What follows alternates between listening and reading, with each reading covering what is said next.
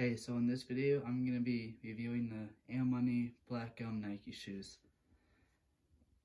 These shoes were released back in 2018, and I've had them for about a year now, and they fit a pretty good shoe for me. Some good things about the shoe is that the shoes go good with pretty much any outfit just because of the colors of the color of the shoe. They make you an inch taller because of like the air in them.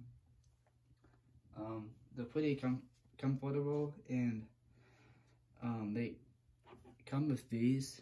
These are like supposed to go on like the laces. I'll show you. So like they're supposed to hold the laces together, I guess.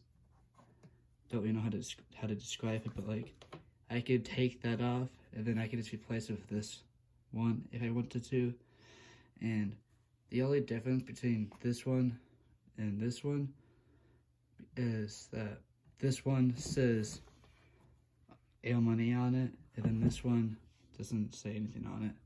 So once you buy these, they come like this. They come with this one attached to it.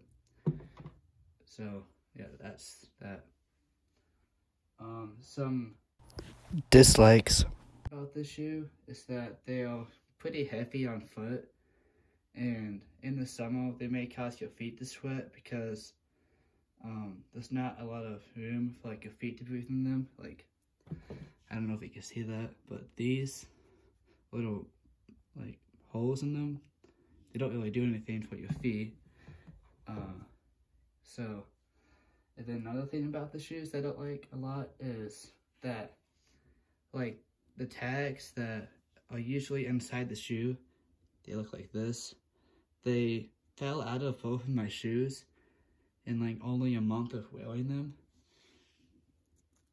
So that kind of sucks. They both just fell out. So I actually got these shoes for only $64 at Ross about like a year ago. But online they usually go for about like $160 on this website, but then on eBay, just type it in,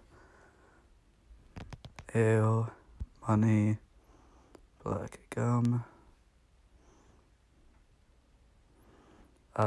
They usually can range from anywhere from like either $80 to like $100. Just depends on if they're used or not. So yeah. I wouldn't wear these shoes for like basketball because a couple times I've kind of hurt my ankle from wearing them while I was playing basketball, so I wouldn't recommend wearing them for basketball. I would just wear them like to like maybe a day at school or something like that. I just wouldn't really play a sport in them.